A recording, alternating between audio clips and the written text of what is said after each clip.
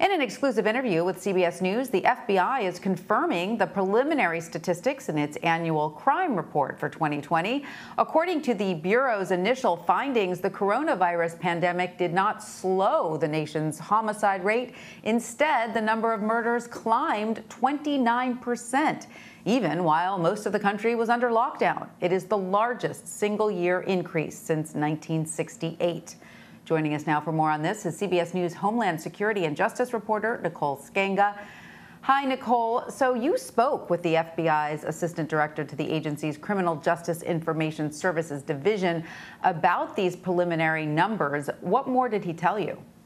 Yeah, Tanya, well, you can see from the data a 29% increase in the year 2020 compared to 2019. The FBI preliminary data also shows almost 5,000 more murders last year than in 2019. But the murder rate, we should point out, remains well below the particularly violent data we saw in the 1990s. Now, murder rose particularly in big and medium-sized cities, the homicide rate jumping by 40%, for instance, in cities with a population between 100,000 to about 250,000. And even with the uptick in murders and a roughly 5% increase in violent crime, overall major crimes actually dropped to about 4 to 5% in 2020.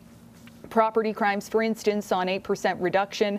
Keep in mind there are obvious reasons for a decline in shoplifting amid this pandemic once stores closed. But 2020 saw overall crime on the decline for the 18th straight year. And this fact is interesting, Tanya. 77% of reported homicides in 2020 were committed with a firearm. That's actually the highest share ever reported. I spoke with Michael Chrisman, who oversees the FBI's Criminal Justice Information Services, and told me this is a troubling trend. Here's what the assistant director had to say.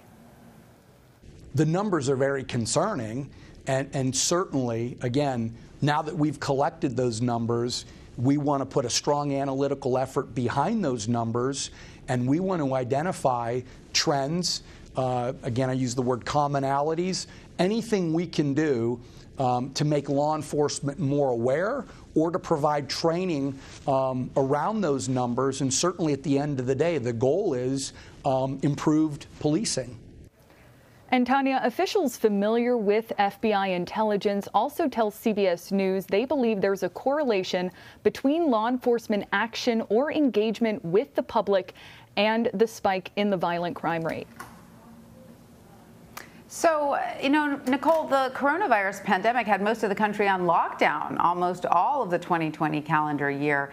So how did all of these homicides essentially happen? Why are we seeing this dramatic spike in murders? And what more can you tell us about where we saw those spikes? Yeah, in terms of where we saw the spikes, Tanya, one thing that actually has stayed the same through the pandemic, the state of Louisiana had the highest murder rate for the 32nd straight year. But in some cities, we did see some flatlining. Chicago and New York, for instance. St. Louis, which boasted the nation's highest murder rate back in 2020, has also seen a sizable decline this year. Meanwhile, we have seen increases in Las Vegas, cities like Portland, Oregon, compared to last year. But the question remains, you point out, if people spent much of their time inside during the pandemic, why did violent crime increase? Well, experts and analysts I've spoken with have various thoughts on the matter. There's a tension and conflict in society. Some experts say we saw it play out in the aftermath of George Floyd's killing in police custody, questions about the legitimacy and procedural justice that has really driven the police reform movement. Also, a stockpiling of guns among the American public beginning back to the Obama administration. That's why we see, so many shells, police tell us, at some of these law enforcement scenes. And specifically related to the pandemic, COVID-19 has really served as a pressure cooker for many. There's been what some experts have called a reduction in outlets. So I spoke earlier today with Executive Director of the Teen and Police and Service Academy, Dr. Everett Penn, who runs a program that's designed to reduce the social distance between at-risk youth and law enforcement personnel. And in the age of health-mandated social distancing, those programs, though still conducted over Skype and Zoom, are not as hands-on as they used to be. The same goes for other intervention programs, nonprofits, churches, government agencies taking a back seat as this pandemic plays out.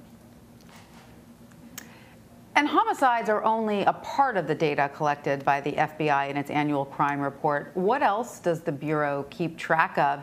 And what are some obstacles the agency faces in collecting these numbers from police agencies across the country? Yeah, that's right. Monday's Uniform Crime Report is one of many data sets the FBI keeps. You may have heard the FBI is in the process of launching a new data set that tracks law enforcement suicides. There are efforts to expand its program of tracking police use of force. And another that's received even greater attention amid this pandemic is the FBI's hate crime reporting. Now, reporting is voluntary, and the FBI right now is actively recruiting law enforcement agencies to participate more, to submit their data. But this has been an uphill climb for the Bureau for years. In 2020, nationally, there were more than 3,000 law enforcement agencies nationwide that did not report hate crime data to the FBI. And of the more than 15,000 law enforcement agencies that did participate, over 60% said they had zero hate crimes, a numbers that experts and advocates across the country say is just not credible, Tanya. There were 7,759 reported hate crimes in the U.S. last year. I spoke with the assistant director about that increase. Take a listen. Hate crime reporting is the highest level we've seen since 2008.